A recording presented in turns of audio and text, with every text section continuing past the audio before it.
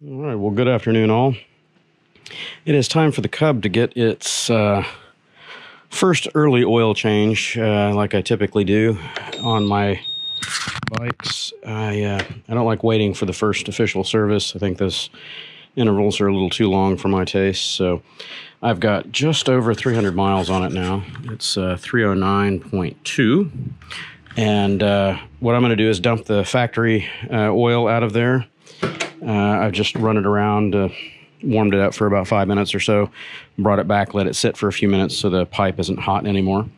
And I'm going to go ahead and drain the oil out, install my new GoldPlug here, magnetic drain plug, and just to make sure that I'm getting the right one, just to make sure I'm getting the right one, I'll put a set of calipers on the original bolt, make sure this one isn't considerably longer, or going to cause any interference issues or anything like that. And of course, I'm going to put in what Honda says that it needs. I'm going to continue using the non-synthetic through the first oil change, just so everything gets bedded in well. Sometimes synthetic oils are a little too slippery to allow the rings and all the stuff to bed in properly. So we'll take care of that. And then the next thing is I'm noticing a little bit of chain noise on it already, but 300 miles, that's pretty normal maintenance for me as well. So I'm going to pop the inspection plug off for that guy and check the chain tension and hit it with some of this stuff. I really like this Motorex chain lube for my road bikes. As long as you don't put it on real thick, it does a really good job. If you put it on too thick, then it just gets all cakey, and it can gather too much dust and debris and whatnot off the road. But where this is an enclosed chain case, it might really not need too much in the way of maintenance. So we'll see how that plays out over the miles. So I'm going to get these guys out of the way. I'm going to try to record the drain, and I usually use a clear container for the first couple of oil changes. That way I can see the color of the oil. If you put it into a black drain pan, you can't really see anything. And I look for, metal debris, anything that's sparkly, shiny, just to kind of give me an idea of the engine health before things get out of hand. Anyway, so I'll get this underway here. Get all my stuff out of the way. And it's going to be a 17 millimeter bolt. Again, I don't have a factory manual on this guy. I'm going to make sure the other camera is recording here. There are 2 bolts underneath this thing. I am presuming that one of them, as I get under here, I'll show you. I'm presuming that one of them is probably for the transmission. I don't know if this thing shares oil with the transmission and engine, or if they're separate. I would assume that they're together, but I could be wrong. So what we're going to do is get under here, and I'll see if I can get a view with both cameras.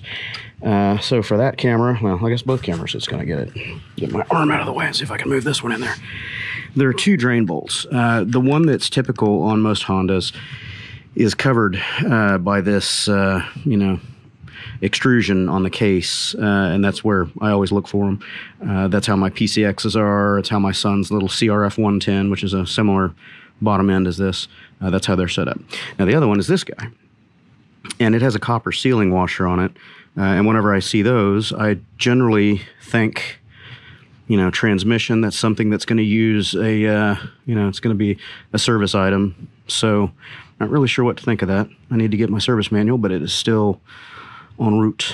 So anyway, we're going to go ahead with this guy because I know that's the drain bolt, and my replacement bolt is the same size as that. So that's where we start. Let me see if I can readjust the chest rig to be kind of aiming the right way. What did I just do? There we are. So 17, lefty-loosey. And it looks like probably going to get a little bit of a splatter on the exhaust, but that's to be expected. I'll just hit that with a shop rag and... Oh, I got that on there. A shop rag and some brake cleaner. Oh, there it goes. Okay, so I'm not using nitrile gloves because I couldn't find mine in the garage at this hot second, so I'm just going to get dirty. I just don't want the ground to take the brunt of it.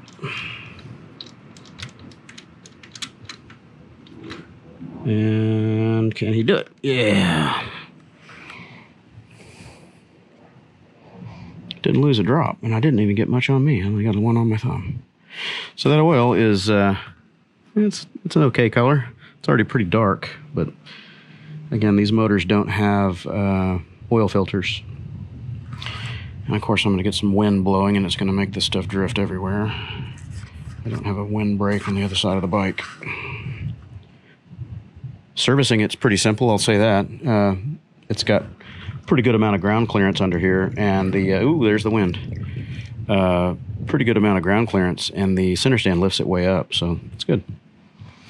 Okay, I'm back, and armed with a shop rag and paper towels, and a funnel, of course.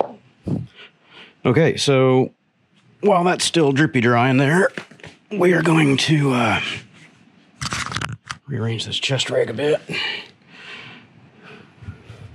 Dry this guy off just to check it. We're not going to be reusing it or its sealing washer. I have everything I need in the new GoldPlug kit, but what we are going to do, this, which is the overall length of the seated bolt. So that is about as close as I can eyeball it, and that is 0.577, or for us lesser educated folk, 14.66, so about, we'll just say 15 millimeters. Yeah, it's pretty close to 15. We'll pull the new one out and see if it scopes out about the same. This is the GoldPlug MP-01. Pretty common size for Honda, Yamaha, a lot of the metric bikes. Get out of there. It might be a little longer. It is a touch longer. Hey, butterfly. It is a touch longer. Get off. Yeah, she's going to be just a smidge longer, so I'm going to seat that guy and gently turn the motor over and make sure we don't have any problems. Actually, I might stick something in there to check for clearance, get a straw or something.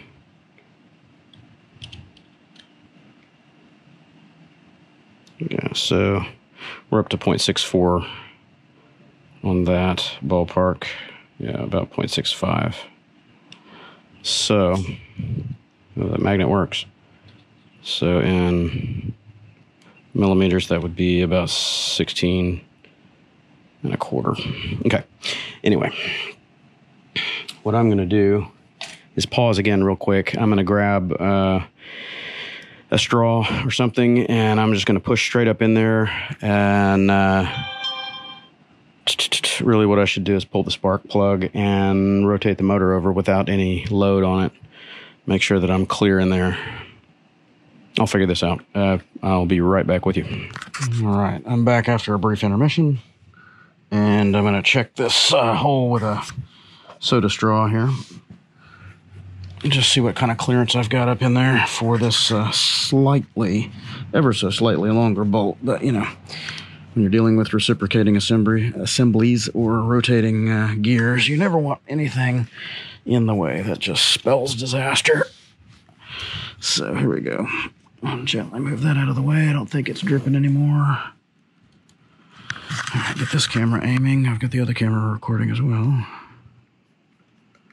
Well, there is a screen there. So that's good. That's actually very good news. So as long as this bolt doesn't damage the screen, then we're cooking with heat. This is good stuff. Okay, there's my depth that I have to work with right there.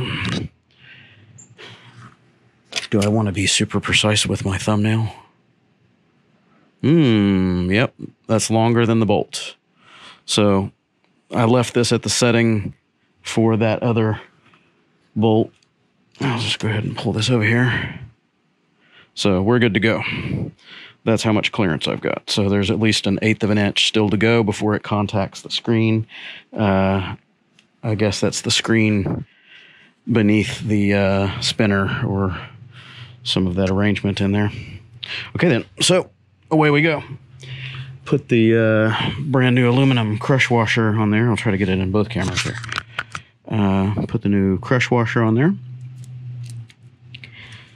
And there's a little bit of oil on the case, so I'm not going to bother pre-lubing the thread there. And I'm just going to run it in with my fingers and see if I feel any tension before I get fully seated. No, it's clean all the way up. Good. No problem. Flat it out without any fuss. So the MP-01 is slightly longer by maybe 1/16 of an inch or so, but it does not cause an interference problem by my super scientific testing method there. All right, I'm going to snug that just a hair, and then the factory manual calls for 18 foot-pounds or pound-feet, or however you want to say that. And I've already set the wrench for that a few minutes ago. And I'm trying to hopefully get this all on the cameras here. There's 18 right there. All right. So she is snug down. That's all it needs. Okay, now time to put a whopping 0.8 liters of oil in that crankcase. Close that guy up. Keep it safe over here. Sorry, you guys are looking at my knees. Clean up my mess. That's going to be for getting the maintenance plug out, and I'll leave that for a few minutes from now. Before I forget, I'm going to back the tension off on this. It's never good to leave them tensioned because it skews the torque bars inside. Okay. Now, make sure the funnel's all clean and happy. And just to be extra sure that there's nothing in there. Yeehaw. That's clean as a whistle. Okay. Yeah, at least a whistle that hasn't been spit in, huh? Alrighty. I have not had this thing off yet. I don't know what kind of a booger it's going to be. No, that's easy. Every now and then, I have to take a wrench to these monkeys on some bikes that I've owned in the past. And I even broke the ear off one of them trying to get it loosened up because somebody at the factory must have thought it was a good idea to crank it down as tight as it would possibly go. Yep, that's all clean. I haven't inspected that oil yet, but we'll get to that in a minute. So, 0.8. This thing does not have it does have graduations on it. Okay, so I'm going to take that. I don't know if you can see in the reflection there. So I'll take it down to about the 200 mark. Maybe a little further. Run the motor for a few seconds and circulate it, see how it looks in the sight glass, and then the approved procedure from Honda is to run this thing and get it up to operating temp for, let's say, 4 to 5 minutes. So good and warm, so it expands a bit. Then you turn it off and you let it sit for a minute so the oil settles back down into the sump down there. I'm still at 450. Let's keep going.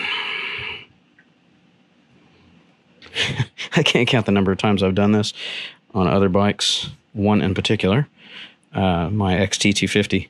And because of the pan and the arrangement down there, I get busy cleaning it up and I forget to put the stupid plug back in. I go pouring it in and it comes right back out. You idiot. And you think doing that once would teach you. No, I've done it so many times I can't count. The monkey never learns. That's about 200 right there. I'm going to go just a hair more because I let it drain for a good long while. That's 200. Okay, let's do that.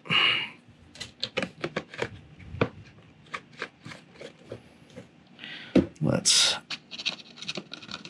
cap that up. Make sure she's still clean. Get on there. She's snug. Now let's see if we can get our eyeballs on that sight glass down there. Yep. It's at the top full mark in the sight glass, but of course we haven't circulated anything yet. So let's see what that does.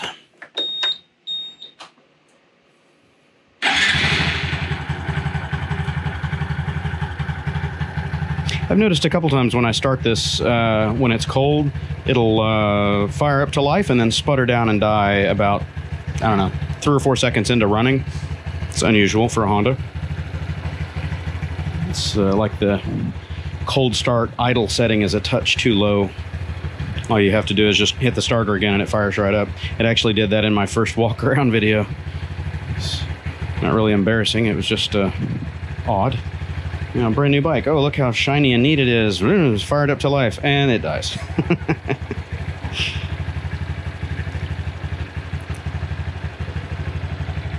All right. I'm not going to wait the full 5 minutes for warm up. I'll go take it around the block after I make sure it's not leaking. Just want to get it spun over here and circulated for a minute. And then I'll let that settle down and we'll see what the sight glass looks like. I really like the sight glass on there. I much prefer those over the pop the dipstick out, wipe it off, try it 2 or 3 times. Those are much more prone to error in my book because you may not be inserting it to the same depth, or you might have the threads a little cockeyed or whatever. I much prefer the sight glass. And they're just as accurate as any other method as long as your bike is on a level surface. Okay, let's see what we get. Oh, same story. Tiny bit lower. It's just a hair under the full mark. Oh, God, that pavement is hard on the knees.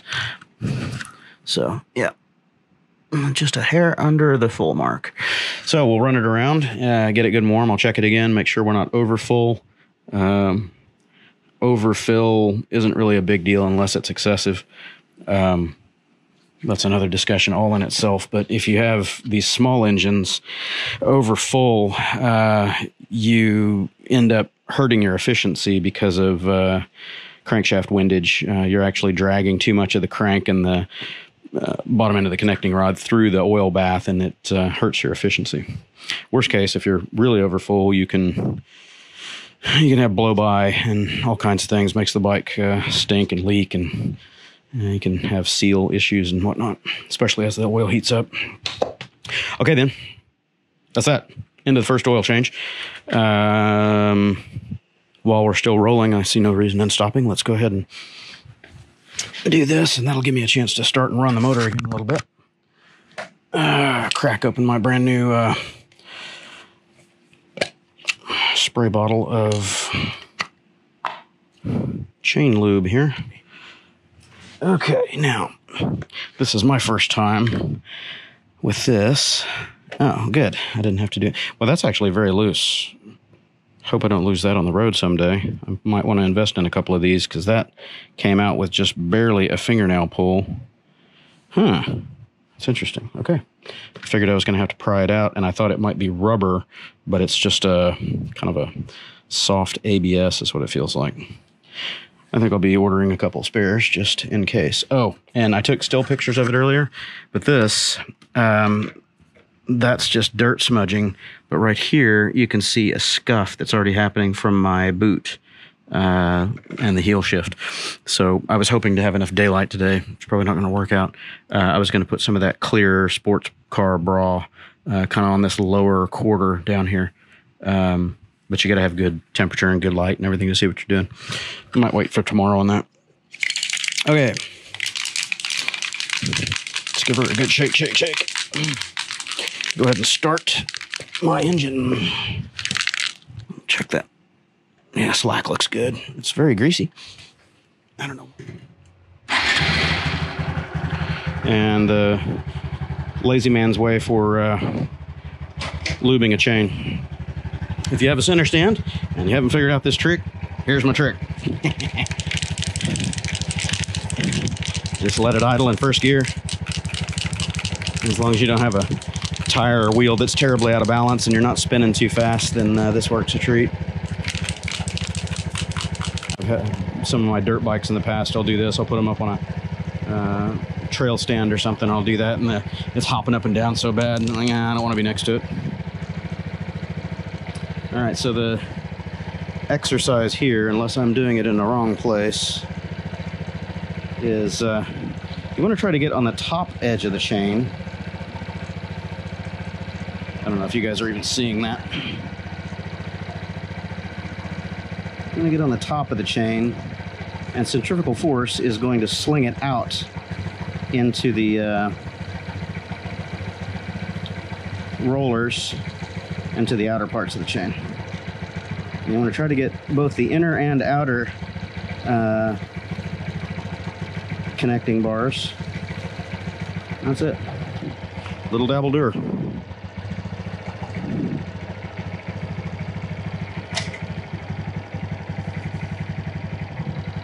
That is one bright. Check that out. That's cool. So they marked that thing. It's painted in place. It looks like.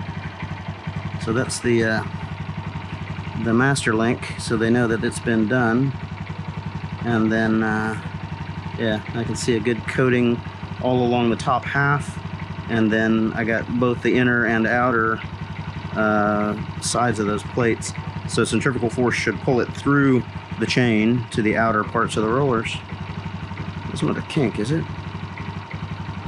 It almost looks like a kink right there. Something else I look for is any links that are binding up. That one, no, that's just optical illusion. Any of the links that are bound or kinked, figure that out early, because it's just going to get worse. Okay, well, so it looks good. So first chain maintenance done. Checked the tire pressures earlier today. They're still sitting pretty. First oil change, early oil change is done at 309 miles.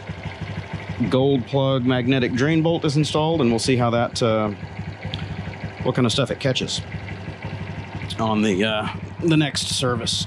The next one actually I won't catch because the shop is going to do that. It's the 600-mile required service, so they're going to dump the oil, and I'm sure I won't get to see the drain bolt condition. But the subsequent ones I certainly will, because I'm going to do them here, and I'll be checking the quality of the oil. Let's finish up with that. Get out here into the light a little bit. Okay, well, I waited too late into the evening, and I don't have direct sunlight. I usually like doing this when I can get a good visual on the oil, you know, get some bright light shining through it, but this will suffice. Okay, so I'm going to angle the camera here where we can all see it. So what I'm looking for, I'm going to pour it slow. I'm trying to avoid sloshing it around. That way any of the particulate might stay down in the bottom. Yeah, I see a bunch of sealant flashing in there. The silicone, I'll show you in the bottom of the pan here in just a second. And this was completely clean when I started this. So anything, solid items, detritus that's in the bottom of that was in the crankcase. Yeah, there's quite a bit of it actually. Okay, so I don't know if you guys can see that, but you see all the black flecks and stuff like that? They don't look like they're metallic, but I will test that in a minute. And these are obviously silicone and, you know, crankcase sealant. But there are some interesting bits over here. And a couple of those are metallic. They're very shiny. That ain't good. That one's shiny. All right, I'm going to get down here closer to the work. So it's going to be a little tricky to do this. I need a third hand. Luckily, I'm wearing really beat up jeans, so I don't care if I stain them. I've got a couple of heavy duty neodymium magnets here. And I'm just going to run through this, get them all oily. Sorry, I'm trying to keep you guys on camera here. I'm just going to run through this and see if that picks anything up. All that stuff could just be flashing. A couple of them look like they were shiny, but they could be aluminum and non-ferrous. We'll find out in just a second. Not all aluminum, or no, I'm sorry, not all metal is attracted to magnets. Anything non-ferrous is not going to stick. So that's just plating on the magnet that's going away. I'm not worried about that. Yeah, more plating on the magnet. Okay, so it doesn't look like there are any sharp, sticky, prickly... Ooh, I was wrong, right there. Yep. See him standing up? That's magnetism right there, and that's a sharp guy. So this is exactly what... Yeah, that's the one that was sitting over here that I was looking at that was shiny. And see him jump? Oh, yeah. Well, that one is plating of the magnet. That one that was over here... let's get you out of the way. The oil is detergent, so it's starting to break this up. It's not the ideal magnet for testing this. But that guy was a little piece of ferrous metal. And that's the kind of stuff that the GoldPlug snags. And it just keeps it bound up on the magnet until you change your oil. So really good stuff. I've got a couple of review videos on that. Actually, I've only posted one, but I've got two more for my PCX 150s. And I guess three more. I've got another one for the little C3 scooter right there. And all of them were broken in, except for the 2016 PCX, which only had like 100 miles on it when I put the GoldPlug in there. But every time I've pulled them out, they've got a little bit of stuff on them. The most surprising one was the 2008 Yamaha XT250. It was a well-broken in, very well-maintained motor. Always had the oil changed every 1,500 to 2,000 miles. And I decided to put a GoldPlug in that guy before I took a mountain excursion up to Arkansas. Did about 300 and some miles of just off-road in the forest trails and gnarly single-track stuff. And changed the oil right before I went, changed it when I got back, and I was shocked. Yeah, there's a piece of shiny. Yep, there's metal, and that's not from the magnet. That's curled up. Yeah, so that's something from the motor. And it's aluminum because it wasn't attracted to the magnet. Anyway, when I got back from that trip, about not quite 2,000 miles on that trip, I was shocked at how much was sitting on the magnet. It was really disturbing because that either meant that it was all fresh stuff, which I highly doubt, or that metal detritus had been floating around in the bottom of the sump forever and never got circulated up by the pump and into the filter to get caught by the filter. So that means it's just churning down there in the crankcase and the bottom end bearings and, you know, lower rod bearing and everything else. So, yeah, yuck. I put these in every bike now.